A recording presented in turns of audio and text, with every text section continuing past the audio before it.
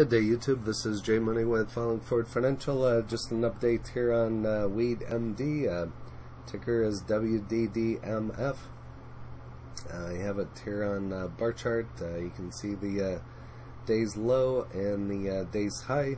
We'll go over what this one is in a moment. I'm sure you can tell by the name of it that this is another MJ play. I made a video about this one a while back and just doing an update on it. The day's low of 0.2460 and a high of 0.2751. So this is a penny stock that trades over the counter. So if you're looking to get this one, I always recommend Fidelity. If you can't get it there, try TD Ameritrade or any of the other major brokerages should be able to purchase this one. And the previous close of 0.2485, volume kind of small, and average volume kind of small on this one, but you can see the volume on Friday as opposed to the average is about tripled.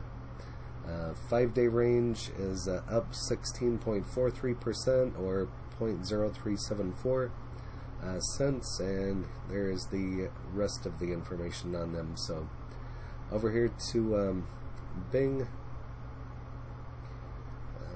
Here's their market cap, 65 million. So I don't know where bar chart didn't have it, but and if you'd like to pause and go over what WeedMD is there, feel free. I have some more information. We'll be going over what they do here in a moment.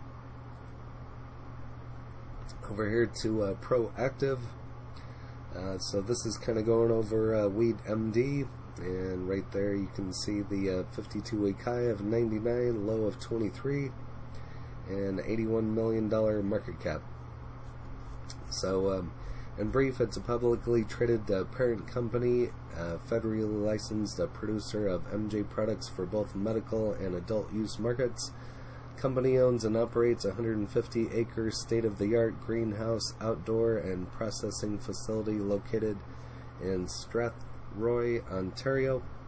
WeedMD also operates CX Industries, a wholly owned subsidiary of WeedMD from the company, fully licensed 26,000 square in Ontario.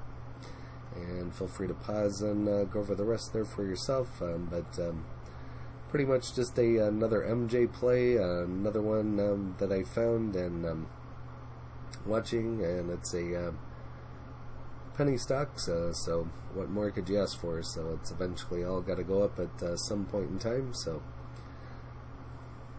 and let's see what the deep dive is here. WeedMD on the pathway to profitable growth as its MJ 2.0 efforts accelerate.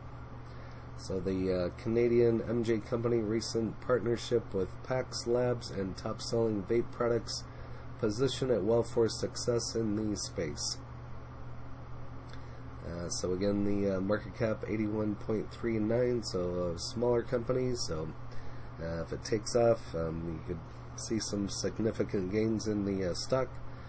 Best-in-class infrastructure and expertise, high-quality MJ products, unique high-margin direct-to-consumer medical platform. What WeedMD does, so it is making the most of the opportunities in Canada's burgeoning MJ sector.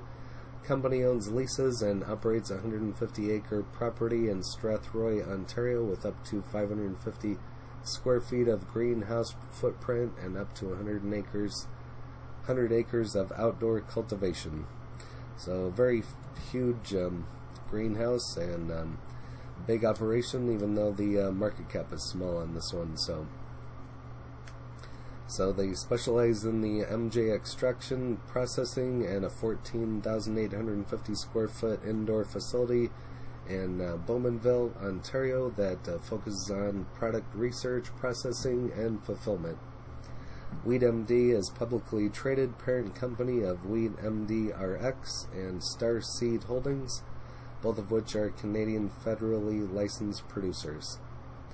And I'll just slowly scroll through the rest of the information, so feel free to pause and go over the rest.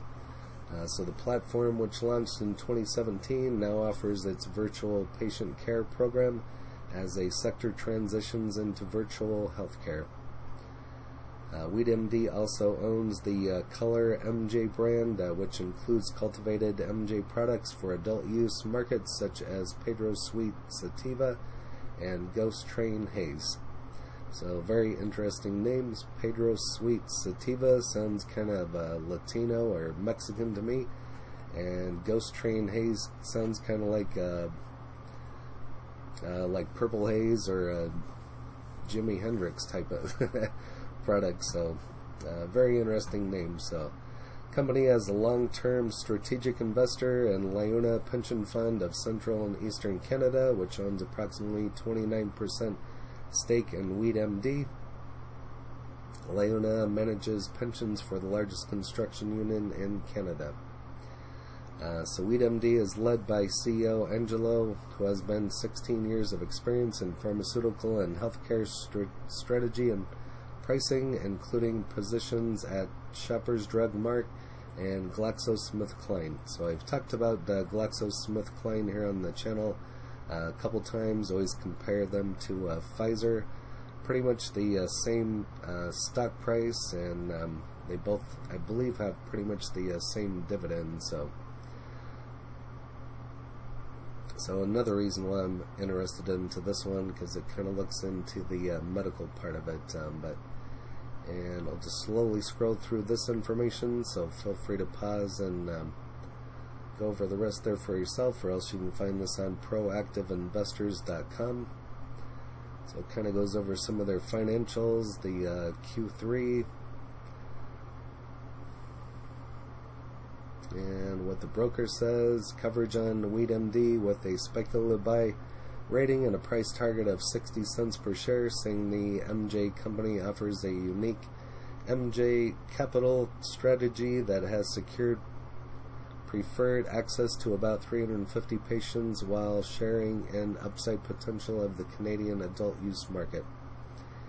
And so sometimes what I do on these, just to diversify, because you never know which one's going to take off and which ones aren't. Sometimes I just throw 10, 20, maybe 50, maybe dollar cost average on some of these. So when they're 50, 60 cents, you can still get quite a few shares for $50, and just keep dollar cost averaging into it. That's what I do on these sometime, and it seems to work. So I'm not green on all of them, but there is some red in some of them, but if you keep them for the long term, should do well over time. But again, I don't give tax, legal, or trading advice, so it's up to you to do your own due diligence. WeedMD wraps up a fiscal 2020 with $29.4 million in revenue, and this is, as you can see, just dated 5 days ago, so on June 1st. So Monday, its revenue rose 41% year to year, reaching $29.4 million or $24.3 million in 2020. U.S. The Toronto-based company reported its financial results for 2020 fiscal year, revealing a gross loss before changes in fair value of roughly 22 million Canadian, compared to a gross profit of 4.05 million in 2019. So quite a difference. WeedMD also reported a negative adjusted EBITDA, a non-IFRS measure, of approximately 43.6 million in 2020 versus the 11.9 million loss in the prior year. As of December 30th, the company had 22.3 million in cash and cash equivalents. The company also harvested a total of 33,751 kilogram of MJ, up by 88% over the year. This significant increase in kilograms harvested can be attributed to the additional flowering rooms in Strathroy, which came operational over the period. And here's some more of the deals that they're currently in, and a little bit more information about Starseed Holdings. So, and moving on here, WeedMD and privately owned Cantex Life Sciences signed letter of intent to create a MJ cultivation and consumer-centric product portfolio. And this is, as you can see, dated on the 31st. And so, a federally licensed producer and distributor of medical-grade MJ is pleased to announce that has signed a letter of intent to acquire the issued and outstanding shares of renowned craft cultivator CanTX Life Sciences in an all-stock transaction which operates out of the licensed production facility in Guelph, Ontario. It is a highly regarded cultivator that specializes in tissue culture and micro-propagation techniques, agriculture research, craft cultivation, and processing of new MJ products such as rosin and hash. So they're kind of doing some things a little bit differently than some other MJ companies out there. That's why I like to diversify and do quite a few different ones, because they all have their own niche. They're all kind of doing their own thing, yet some of it's similar. Seems like they all have some little thing that they all do differently, whether that be topicals or whatever they're into. So kind of nice to see some of them have their own niche. So over here on Reddit, WeedMD, we beat the shorts, or did they beat us? And that's 3 days ago, 1 month ago, so not too much other relevant information. Over here to StockTwits, currently at 27 cents, low of 17, high of $1, and market cap of 55.7 million. I'm really happy for your gains, but this is going back to 26, 27 next week. So we'll see what happens with it. It's running hard. Our feed will feed your due diligence if you feed us forward. CBD of Denver. Haven't ever heard of that one, so might have to check into it. WeedMD wraps up fiscal 2020. I already went over that information. And not too much other information in here other than what we've already went over, and nothing here on tip ranks. But if you have, again, the ticker is WDDMF or WeedMed. Go ahead and list that in the comments, along with how many shares you have and your cost basis, and that would be interesting to know. And if you haven't smashed that like button yet, go ahead and hit that for me, as well as subscribing, and hit the bell so you're notified of when the next videos drop. Again, this is Jace Money on Falling Forward Financial. Happy trading, happy investing, stay green. Cheers.